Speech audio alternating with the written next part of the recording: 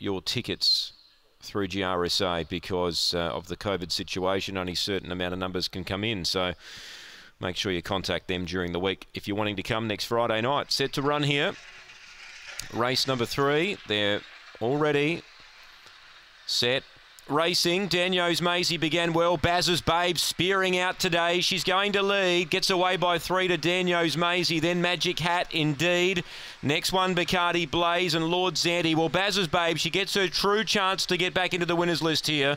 She opens up by 6. Running on is Magic Hat. Still there is Daniels Maisie, but Baz's Babe too good. Second will be Magic Hat, just from Daniels Maisie and Indeed. Next in, Bacardi Blaze and Lord Zanti last to clock in. Yeah, that's the real Baz's Babe. Yeah, that's the real one. 22.43, just outside her PB.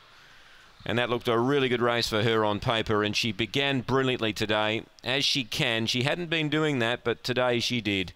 And she speared away to win well by 6.5.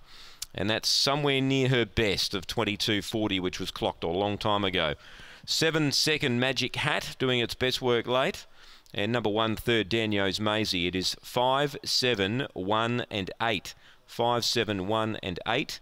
2 gets 5th. 7.09, that early sectionals. Good going. 10.04. 12.39 the run home. 6.5 by half a length. Time is 22.43 here on the third from Angle Park. We stand by for the all clear. The winner's trained by Jade Hurley after race number 3.